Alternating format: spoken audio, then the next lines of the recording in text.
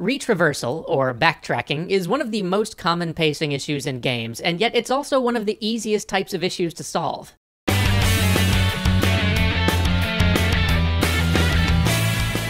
This episode's brought to you by Audible, the leading provider of audiobooks, with over 250,000 books from all kinds of genres to listen to. Go to audible.com/extra credits for a free 30-day trial, link in the description.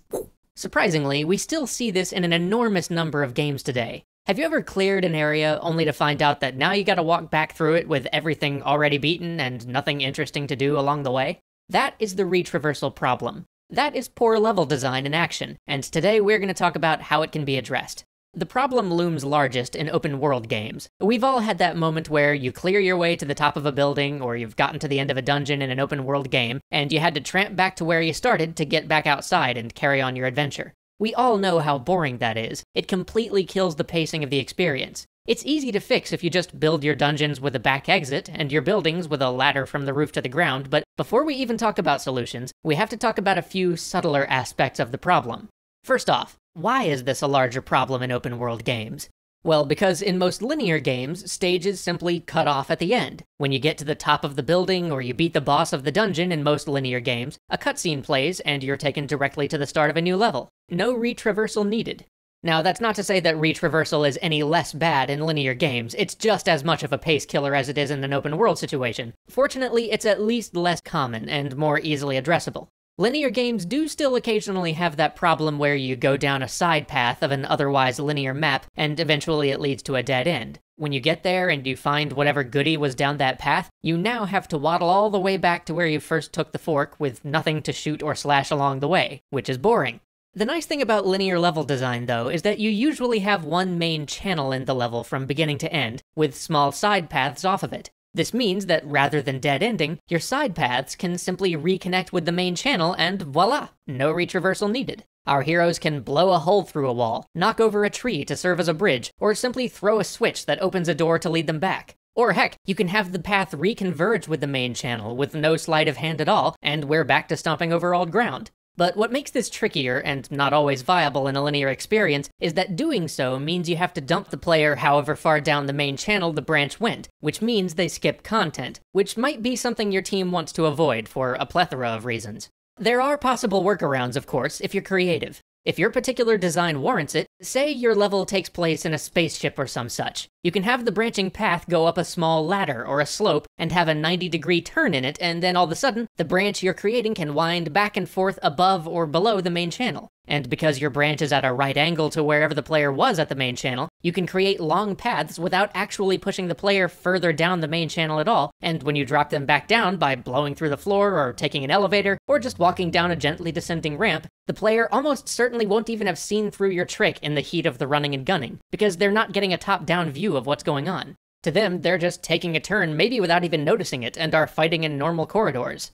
So back to open-world games. In these games, there are often scores, if not hundreds, of small buildings and dungeons to explore. Given that fact, it should just become a design best practice for the project to always have a way for the player to get from the end of them back out into the open world. Sometimes this can involve having them loop around so that the player pops back out at the start. Sometimes these can end with the player stumbling out into an entirely new part of the world, or being teleported off to the distance. But more often than not, it simply involves some vertical trickery.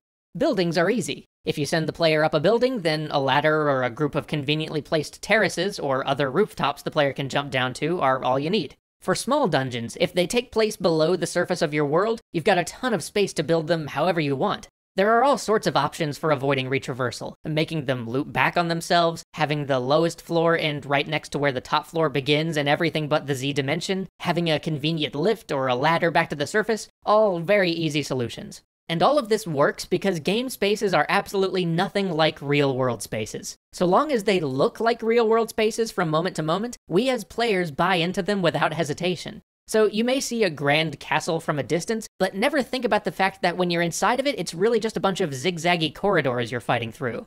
You may be shooting your way through an industrial plant, and as long as every room looks like a room that could be in an industrial plant, you'll never notice that those rooms are cobbled together in a floor plan that just makes no sense for any real-world industry ever. But this leads me to a subtler point about reach reversal in open-world games. Very often, the player doesn't want to leave a dungeon only when they get to the end of them in these sorts of games. Maybe they need more ammo, maybe they got stuck on some part, or heck, maybe they bought the game to experience an open world, and maybe they don't want to be trapped in one place doing one sort of linear activity for 2 or 3 hours at a time before getting back to exploring new spaces. When people talk about From Software having amazing level design, this is a big part of that. If you ever want to examine levels that are built to allow the player plenty of ways to skip reach reversing through boring or taxing parts of a level, From games are a great collection to study. They do everything they can to avoid reach reversal that would kill the pacing and create frustration. Well, okay, more frustration.